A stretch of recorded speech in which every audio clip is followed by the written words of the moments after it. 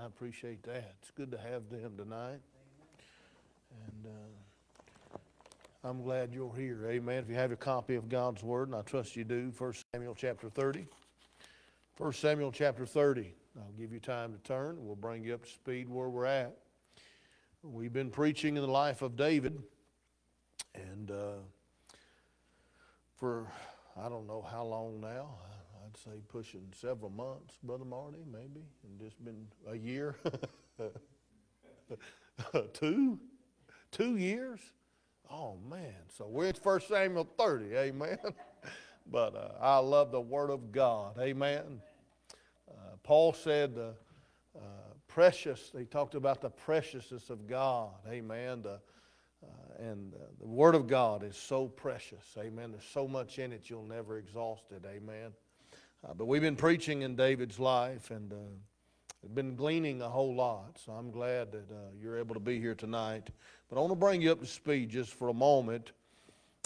David had gotten under a sense of fear from Saul's repeated attacks. And David had made his mind up. He said, there's nothing better for me than that I should perish by the hand of Saul. And so David made his mind up that he is just going to end up dying. Saul was going to kill him one day. And he got discouraged and he got defeated. And in the midst of that time, God had sent the prophet Gad to go to him and tell him not to leave Jerusalem. Do you recall that? David didn't obey. To him that knoweth to do good and doeth it not, to him it is sin. He didn't do what God told him, and so David fell in sin. Well, in the midst of falling in sin, sometimes we think we know more than God does. And friend, let me tell you something. The Lord's way out past you, amen. He's way out past us and what we know, what we're capable of doing. And God is always on time in my life. Well, David had taken his eyes off the Lord, and in the midst of doing it, he thought he would protect himself. And so, after disobeying God, his heart and his mind strays, and he flees to Achash, the king of the Philistines. Got a message on going to Achash with a sword of Goliath. How foolish we are sometimes when we step out of God's will. So he went down to Achash, and while there, he was protected from Saul. Amen.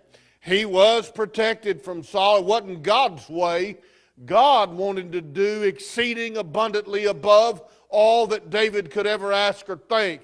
He wanted David in the run and continually protect him, but David's ways seemed better than God's ways.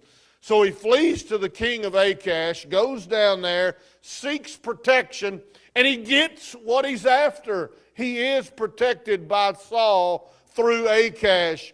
Literally, Israel's number one enemy was protecting the future king from the heartache and the adversity that God was allowing to come in his life. While there at Achash, David grew in provisions. Just because you're out of God's will doesn't mean that you can't financially prosper or you can't grow in provision.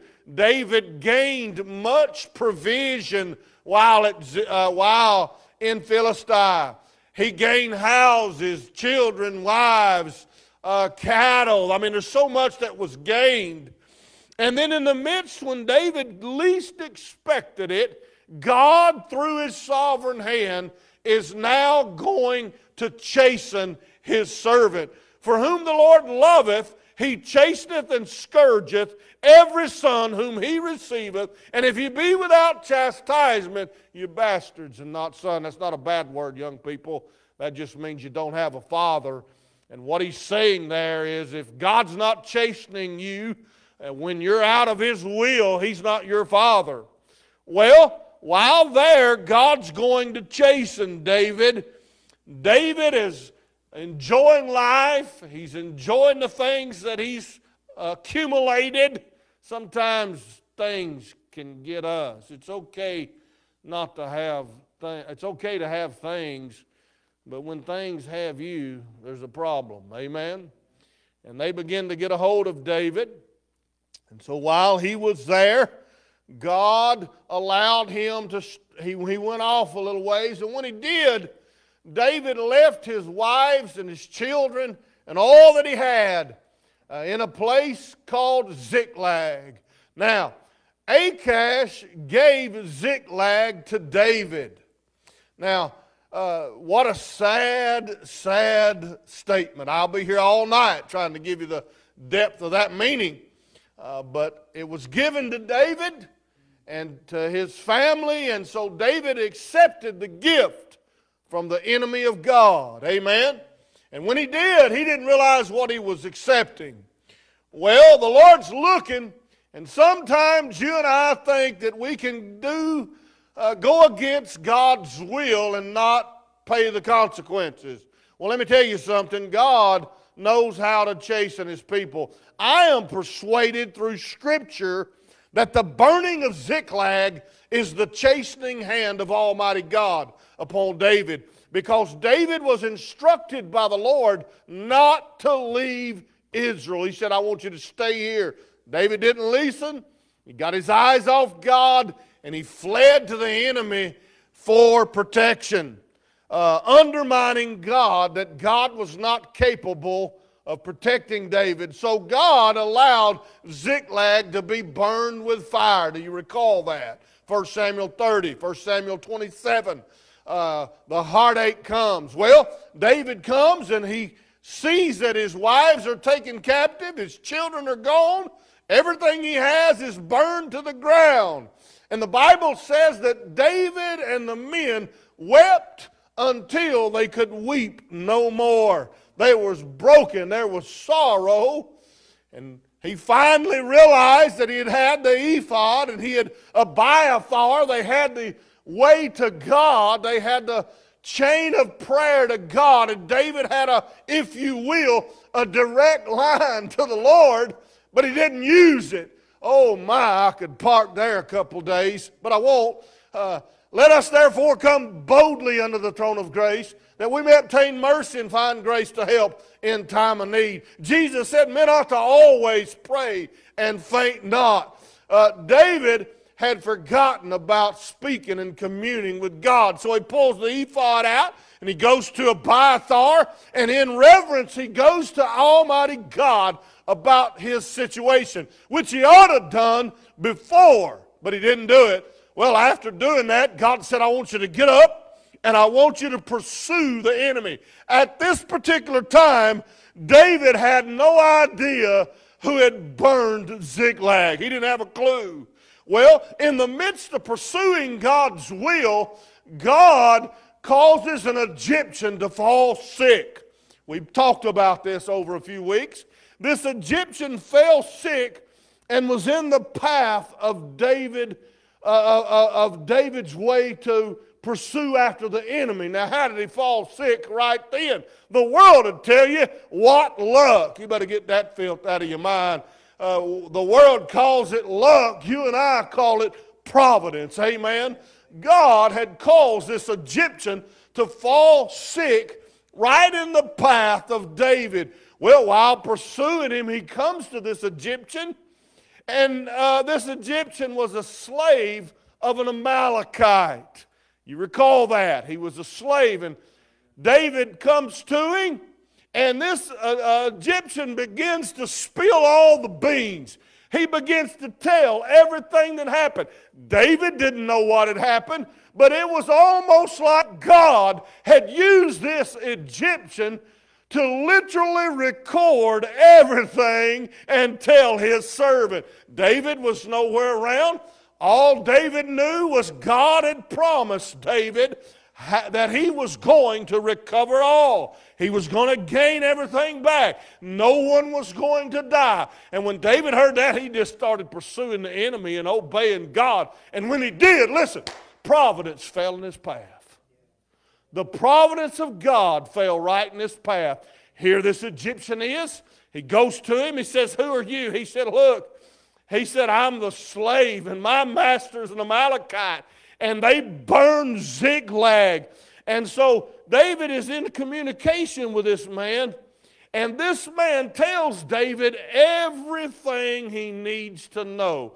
God had this slave of this Amalekite there with the ears and the eyes to take in and record and be able to tell David every move he needed to make, every place he needed to go to recover all. Now, when God says you're going to recover all, you're going to recover all, friend.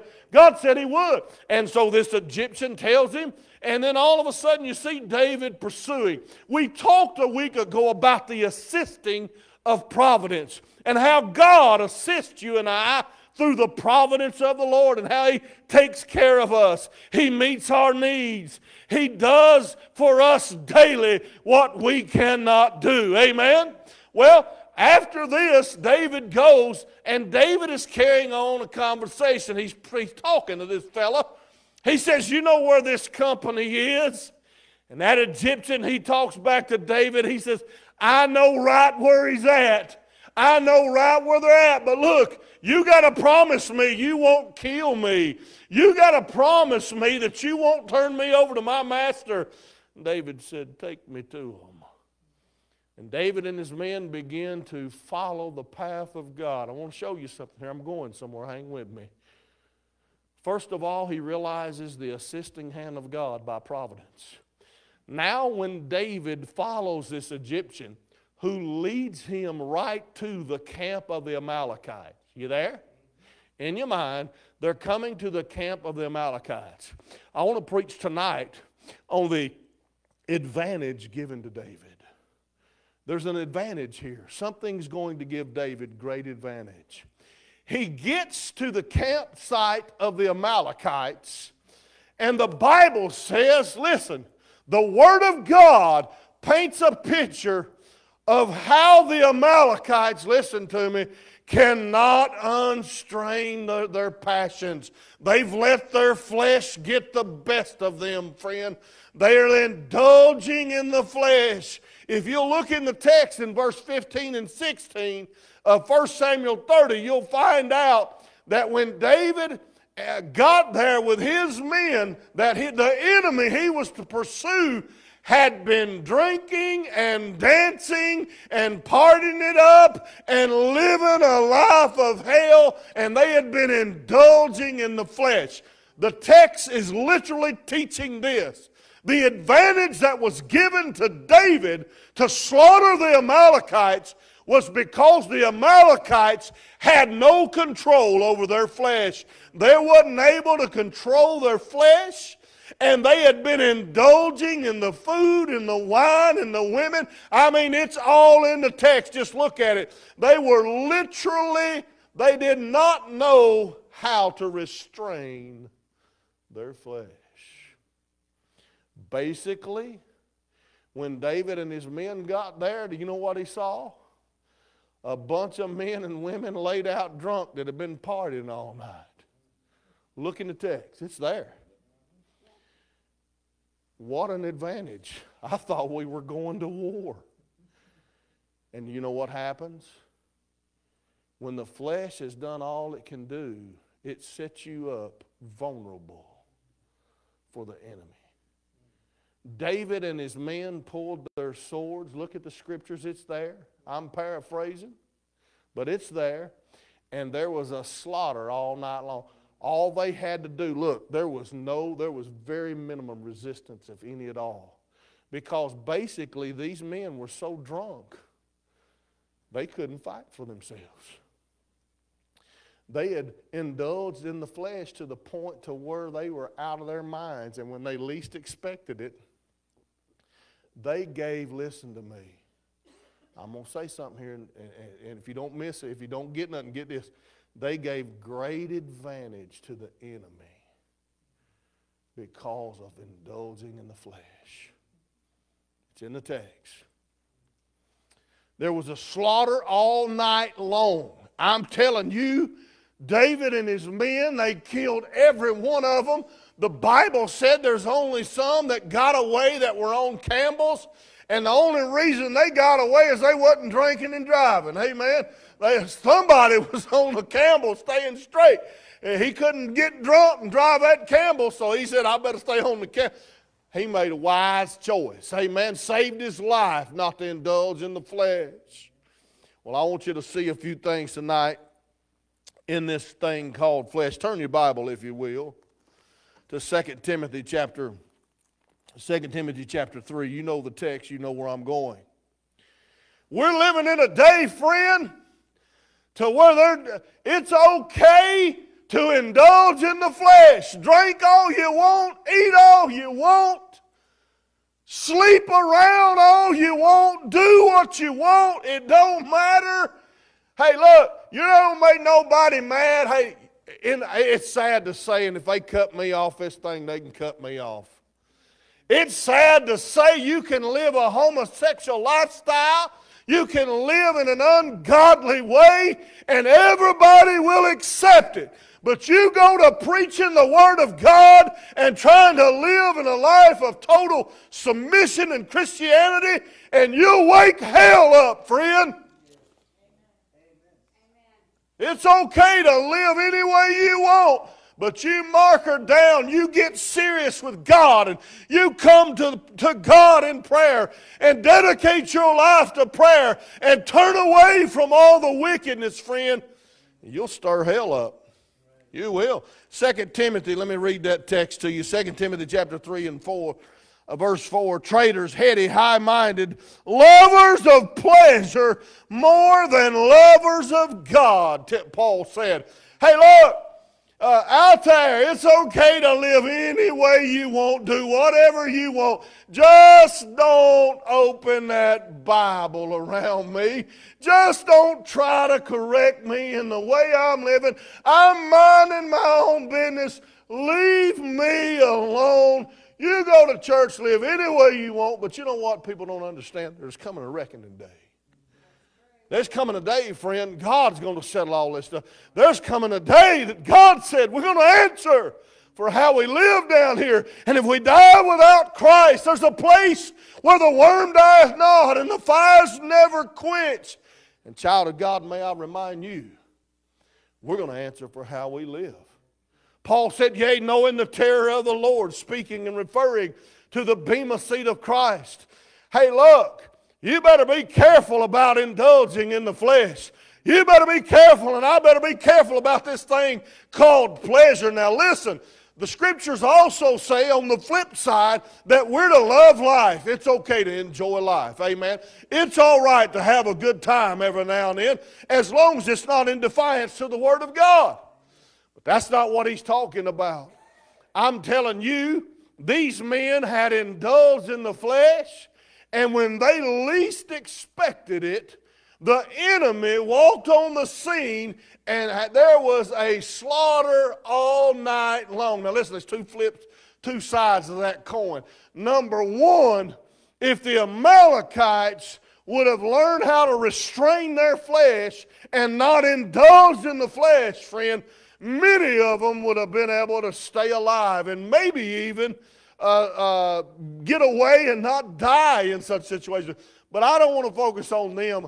I want to focus on the other side. I want to focus on David and his men.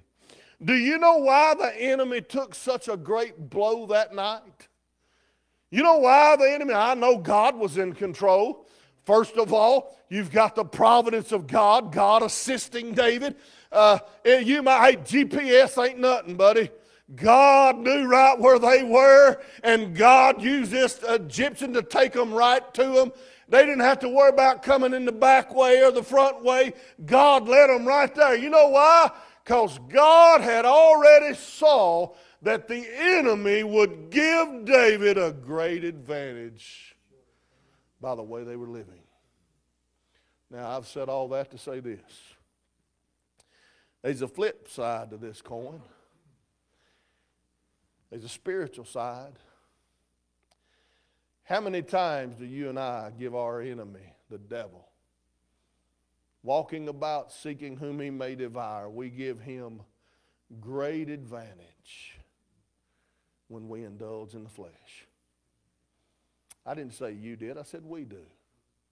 I'm telling you, no wonder Paul comes along and says, I'm crucified with Christ.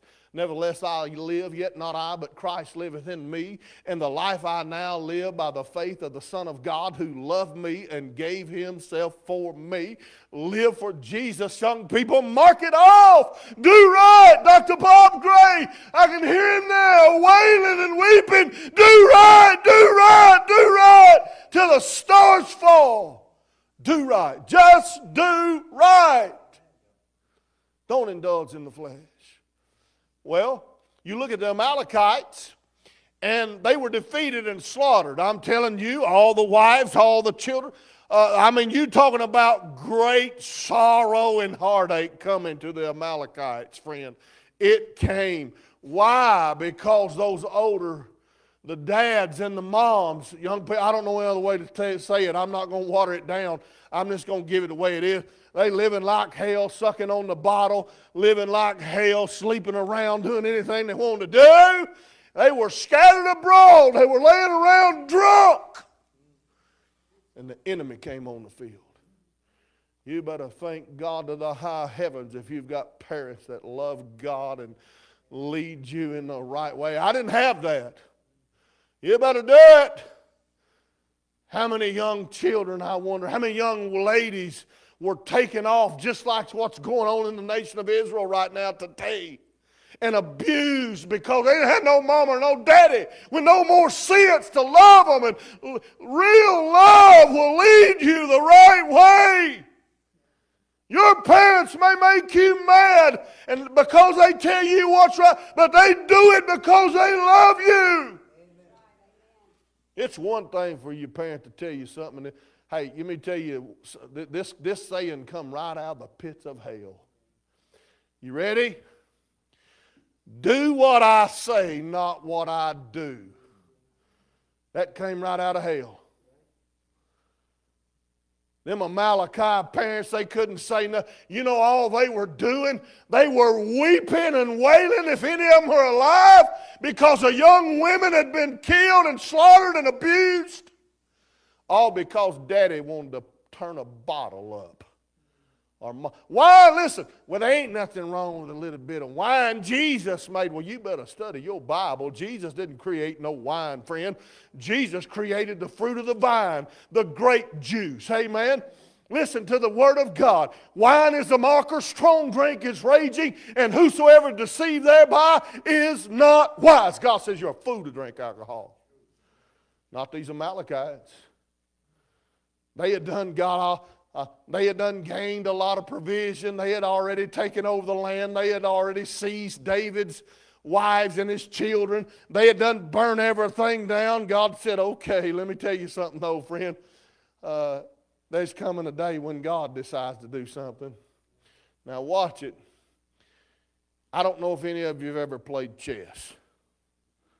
Anybody play chess? I'm no good at it, but I like it. God's the best chess player there ever been. He'll have you in checkmate before you can even breathe. Here these Amalekites are. God's going to use them to chasten David. And these Amalekites, listen, you ever heard somebody say something like this? Well, I'm not hurting nobody. I'm just doing what I want to do. I'm not bothering nobody. Just leave me alone. I'm not hurting nobody. Well, these Amalekites had that idea. We ain't bothering nobody. Man, we're drinking, we're living it up, doing whatever we want to. You know what? One of the worst things that can happen to a person is when God steps back and lets them do what they want to do. When God says, okay, you stubborn thing, you're not going to listen to me. You're not going to obey. Remember what God told Samuel told Nathan? Nathan told David, rather, it's better to obey than to sacrifice.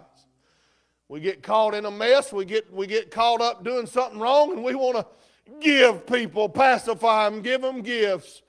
Young children want to do everything just to make it all right. God said, no, it's better to obey than to sacrifice. It's good that you want to do that. You want to make amends, but y'all just obeyed. is what the message was to David. Him and his men get there, and the Amalekites, listen, they've given great advantage to the enemy because of the way they live. They've indulged in the flesh. But the slaughter wouldn't have been for Israel if there wouldn't have been something there.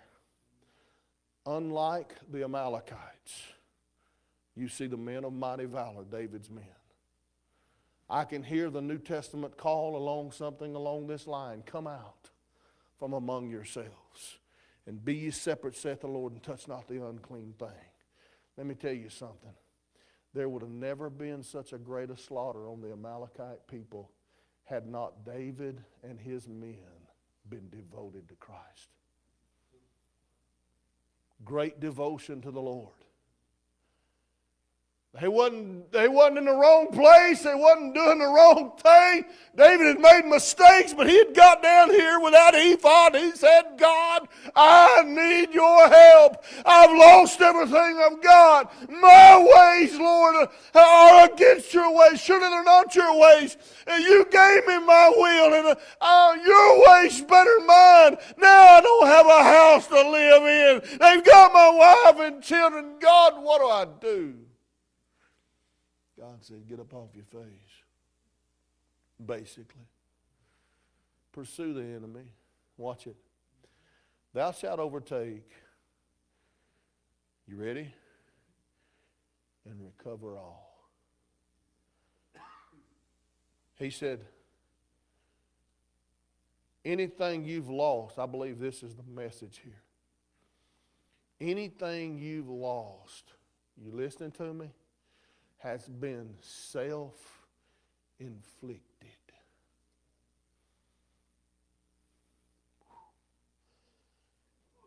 You've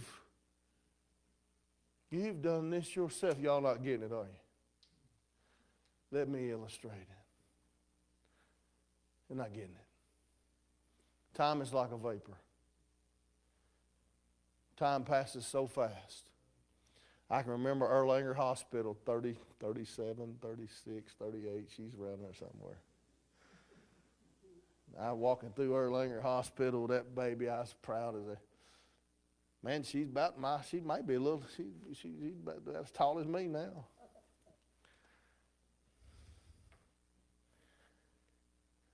And I look and I see her in church, her family in church.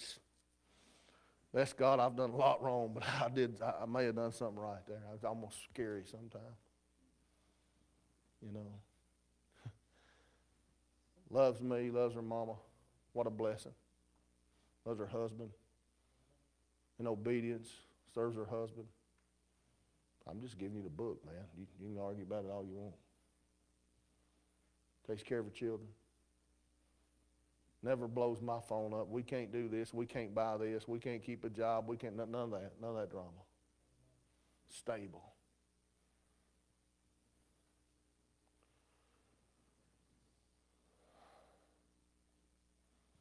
I said self-inflicted wounds. Sometimes we have self-inflicted wounds in life.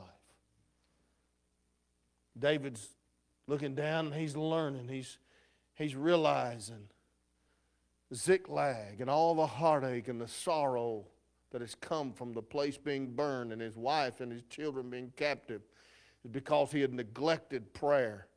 He had neglected God's will. And may I say this before I close. If a man after God's own heart can do that, there's not a person in this building that's not capable of that. Self-inflicted wounds. Let's hit the fast forward button. They don't have that no more. My wife says they don't use videos no more. It's all CDs now. But let's say some of you kids don't even know what a video is, man. Let's say we do.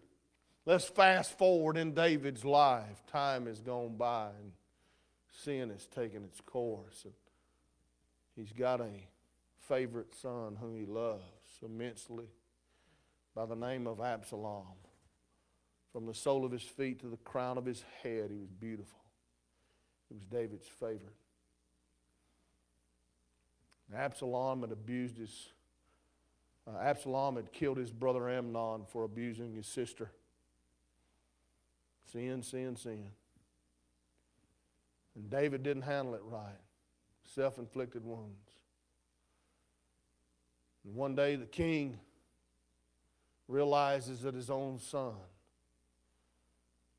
has risen up in rebellion against him. You'll never know, you hope you never know that kind of pain. David's own boy wanted to kill him. He goes to Ahithophel and seeks counsel how to kill David. And Ahithophel says, you know your father, he's like a mama bear and her cubs, buddy. He's in some hole somewhere. You're not going to find him. He goes on to say, let me just take these men and go upon him and kill him. And while David is weak-handed, I'll kill him. Listen to the scriptures. And the Bible said in the saying, pleased Absalom. He wanted his daddy dead. Time passes, but God. Paul said, God's up there. Son wanting to kill the father. God sends out his men. I'll never forget old Lester Rolar preaching on the day God hung the hippie.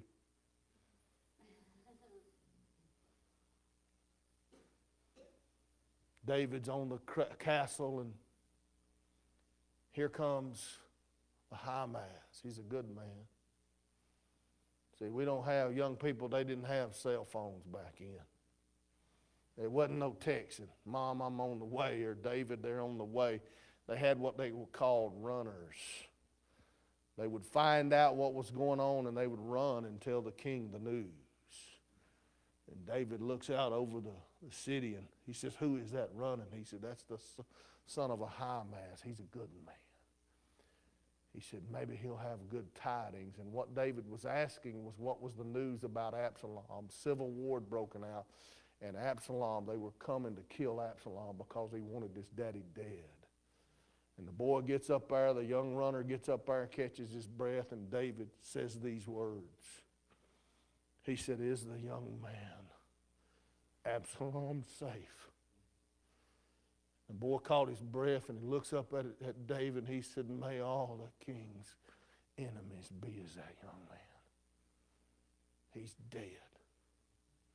He was hung in an oak. Charles Haddon Spurgeon said he was hung in an oak by his hair, hanging, dangling between heaven and hell, as he wasn't fit for either one.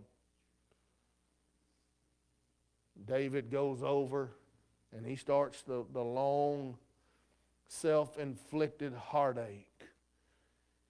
He's bowed over the king's the walls of the palace, and he's weeping and crying, and he says these words, Absalom, Absalom, my son, my son. Would to God I had died for thee. My boy's in hell. It's my fault. Spurgeon made this statement. He said, this is about the time the reality of the Holy Spirit takes over and whispers something along this line in the ear of David. It's thy sin that's caused this evil. Self-inflicted wounds.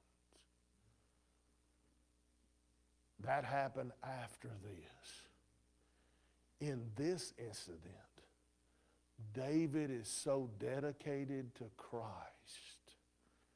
that him and his men slaughter the enemy all night long. Something transpired between that moment and this moment, and I'll tell you what it is. It's called dedication. When did his problem start? In the time when kings were to be at war. You know what David was doing? He was indulging in the flesh. Looking out over that palace wall and saw that young lady. And before you know it, he took a young lady, ruined her life by the name of Bathsheba, had a child with her, God took the child. The Bible, you can argue it all you want. The Scripture said, and God struck the child. God trying to get his attention. And finally, he realizes the pain from self-inflicted wounds. Here, he goes in and thank the Lord. He'd been dedicated. Young people, may I tell you, you'll never go wrong in being dedicated to Christ. Live for God. Live for God. Love the Lord with all thine heart and all thy soul. Lean not unto thine own understanding. In all thy ways acknowledge him, and he shall direct thy path. Live for the Lord. Bank on it. Etch it down in stone. And don't be a victim of self-inflicted wounds. Thank the Lord. David's men knew how to keep the strain under the flesh. The Amalekites were slaughtered because they didn't know how to restrain their flesh. My, look here. We better realize something, friend. We're capable of doing anything. May I remind you before you leave tonight, Christ died for you. He saved you. And the Spirit of God come into your heart, and he lives forever, and he'll never leave you nor forsake you. But may I remind you, he didn't take your old nature away. It's still there. And we better learn to tame that old nature and to keep it in submission. And let me tell you, how do I do that, preacher? You better stay in this book. Stay in this book. I've hid thy word in my heart that I might not sin against thee. I love him today.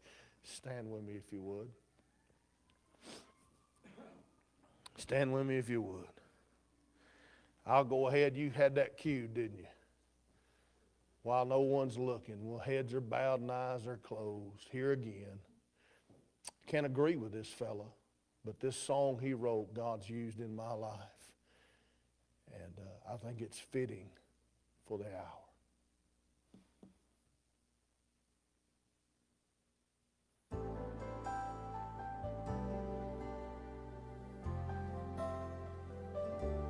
Maybe you need to come. Another day of life was spent, and as I wondered where it went, I watched the sands of time slip fast away.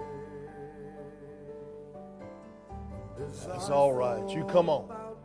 Don't worry about nobody else. Had I really done for Christ? I've lost so many hours I can't reclaim. And as I bowed my head in deep despair and cried out to the Lord in prayer, I heard a still small voice whisper this refrain: redeem the time, for soon it will be gone.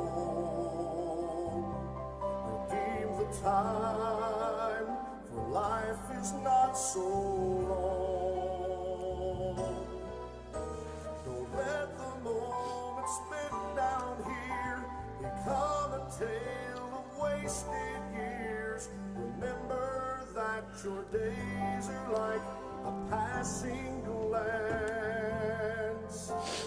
You only get one chance. Redeem the time. Be here and gone before you know it. As the days of life go quickly by, the seconds pass, the moments fly. What are we really? We better do it now. To the Lord. Our years are like a passing wind, They go and never come again to waste a single hour we can't afford. So teach us, Lord, to count our days, to see them as a gift of grace. Remind us of this truth taught in your holy word. Amen. Redeem the time, for soon it will be gone. Amen. Thank you, Brother Marty. Just before we dismiss in a word of prayer, I'll say something like that. I didn't even have this thought. You follow that fella's life, and I know if I'm on Facebook, they'll just have to let the chips fall where they are. You follow that fella's life that's singing, and the very thing I preached tonight is his problem. Isn't that amazing how God can use somebody one day and they can yield and get away from the Lord and indulge in the flesh, and before you know it, it'll ruin your life. I'm so grateful that the Lord reminds you and I of how good he is to us and what we need to do to stay close to him. Boy, I tell you, if we just stay, do right, do right. Amen. It's been good to be in God's house. Brother Chuck, why don't you dismiss us? Our Heavenly Father, once again, we thank the privilege of being in your house tonight. We thank you for each one that's here tonight. Pray, Lord, you take the message, speak to heart. If there's someone here tonight who never trusted, tonight be the night of the salvation. I pray for those on the internet, and if any of them are not saved for their son, I pray, God, be with us for this week. Bring us back this Wednesday night, and just have your will and way in each